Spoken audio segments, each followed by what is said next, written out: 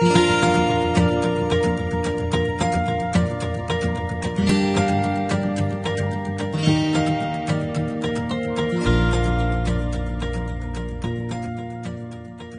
morning, Dreamland. Last week we learned about integrity. Do you still remember what integrity is? It's supposed to save inside and outside. Should we be the same from our hearts and our action as a child of God? Yes, God loves everyone, not only few. Do you remember when I was talking about Paul's life? God did not play favoritism.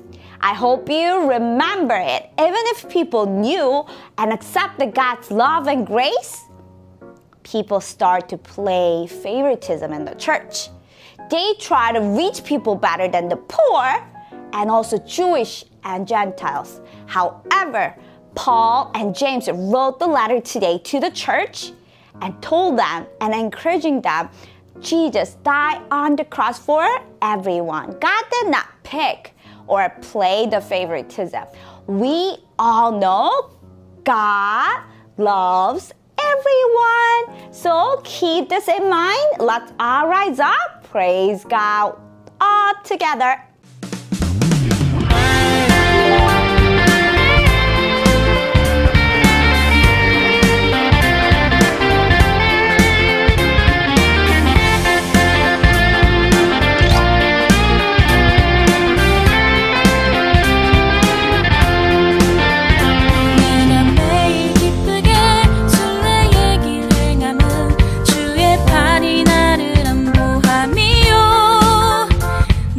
주의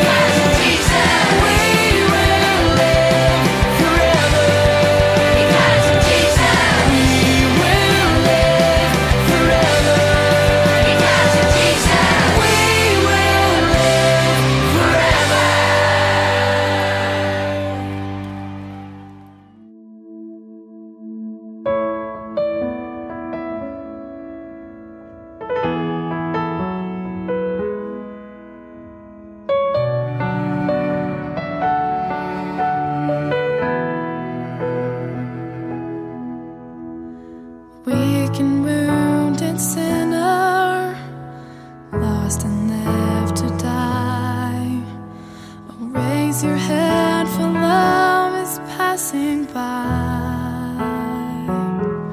Come to Jesus. Come to Jesus. Come to Jesus and live. And like a newborn baby, don't be afraid to call. And remember, when you walk, sometimes we fall. So fall on Jesus. Fall on Jesus. Fall on Jesus and live.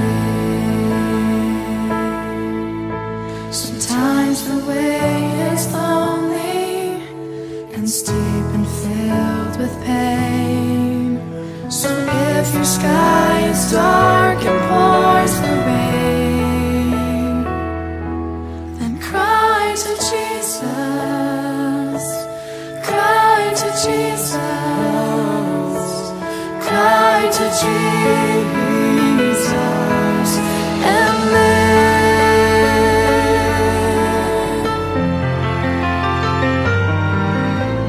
And when the love spills over and music fills the night, and when you can't contain your joy inside, then dance for Jesus.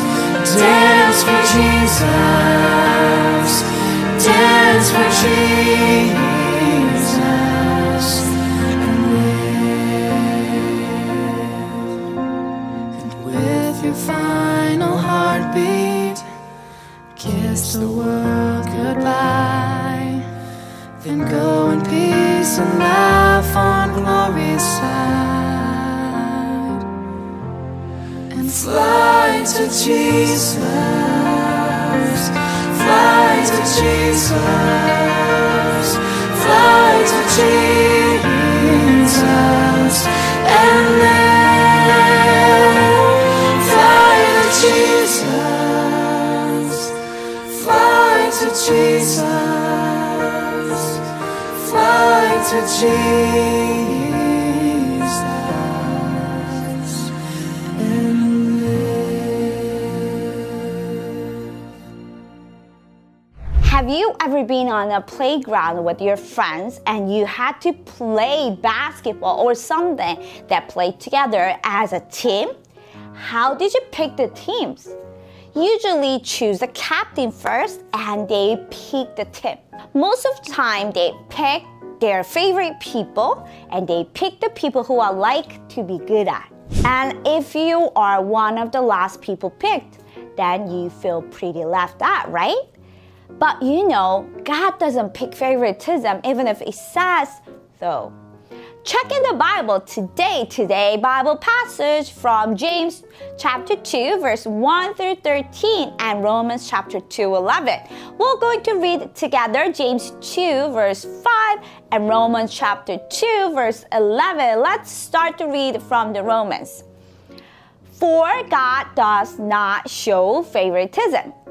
Listen to me, dear brothers and sisters.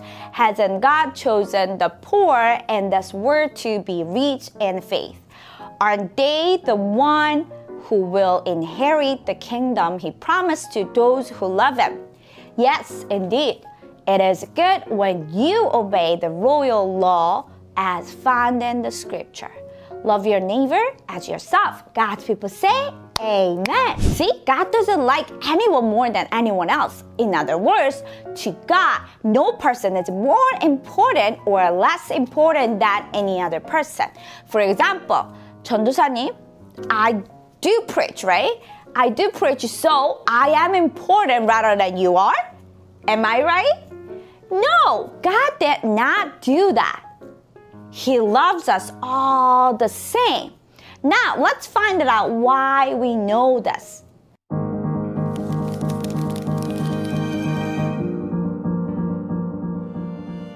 The early church had many leaders.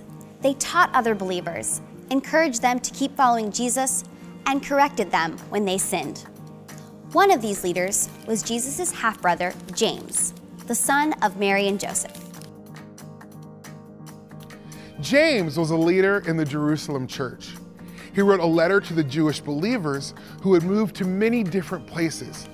He told them the way believers should live. People who trust Jesus show that they really believe in him by doing good and right things. One important right thing James taught is to not show favoritism. That means we should treat everyone the same. No person is more important or less important than any other person. James said, imagine you are meeting together and a man comes in wearing a gold ring and fancy clothes. Then a poor man in old dirty clothes comes in too. Is it right to pay attention to the man in fancy clothes and give him a chair to sit in, but say to the poor man, stand over there or sit on the floor? If you do this, you have treated one man better than the other. James said that God does not show favoritism. He does not treat rich people better than poor people, nor does he treat poor people better than rich people. God has a place in heaven for everyone who loves him. God taught us his law. Love your neighbor as yourself. Anyone who treats one person better than another person breaks God's law. James told the believers to show mercy to others because they had been shown mercy. They were sinners, but God forgave their sins through his son, Jesus. James insisted, mercy triumphs over judgment. When believers in the early church treated some people as better than others, James told them they were wrong. He reminded them that Jesus commanded believers to love one another. Because he has shown great mercy to us, we can show mercy to others. The Bible says we are all sinners. Not just some people, not just the people you really look like the sinner, but everyone in the world is a sinner. You see sin as when you go your way instead of God's way. That means it's a sin to disobey your parents, to bully your little brother and sister, or even thinking mean thoughts about someone. And we all sin every single day. So we all need Jesus. Not just you, not just me, but everyone. God told us we are all invited to follow Jesus. Have you ever invited to any church like a friend or relative? Jesus invites everyone, even the person no one likes or even bullies. That's because he doesn't only pick the spiritual person, he picks everyone. Jesus gave his life to have a freedom for everyone. As we all know, John 3:16 said, as we sang today, God is so loved the world, not one person, not into church only, for the world. God wants everyone to know him and live with him in heaven someday. So next time you see someone meet, invite them to the church. Even if we do the online, they need Jesus just as much as we do. As we know, Jesus is the only way to get to God through the Jesus. I know if you go somewhere, there's a few ways to get there, but there's the only way to get to see God, to heaven, is Jesus. Remember, Jesus is the way, the truth, and the life. He is the only path to heaven. We are all equal in God's eyes, and everyone gets to the exact same way through Jesus. Lastly, I am telling you the one story. This is a true story. The one Sunday morning, one homeless person sat in front of the church. He was really smelly, looks like dirty, and kept begging for the money to the people who came to the church for the worshiping God. But everyone ignored him. Not just did not help him. They wanted to kick out him from the church. They said, "You could not be here." Here is a church. When worship started, people praised God and joined the worship. They were so happy. All of a sudden, they got shocked. Why? The person who were begging the money this morning, he was a pastor, a the church. He came up on the stage, told them to repent. Dreamland. God loves everyone, either we are Jewish or Gentile. He doesn't judge the people, our appearance. Either I was born in Christian family or I became a Christian lately. Either I am rich or the poor. Either I am short or tall. How old I am, how rich I am, how smart I am, how foolish I am. No matter. Anything cannot be the matter to God. To receive His mercy and grace. In God's eyes, we are all sinners, but at the same time, we are His child too. As He showed His mercy and grace to us, we need to show others mercy and grace. God never plays favoritism. Remember, God loves us, and no matter what we do or did it. But God also loves others even if they do not know Jesus yet. Dreamland. Show love, mercy, and grace to others as God showed us. Have a heart of God and have a view of God. Amen? Amen. Put your hands together. Close your eyes. Let's pray together. God, thank you for loving us even if we are sinners. Please help us to have a heart of you and eyes of you when we meet others. Let Holy Spirit fill our hearts and love others as myself.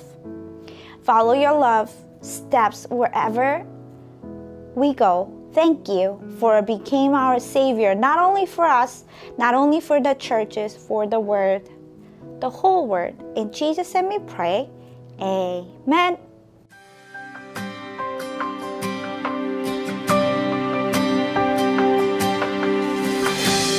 I'm forgiven because you were forsaken.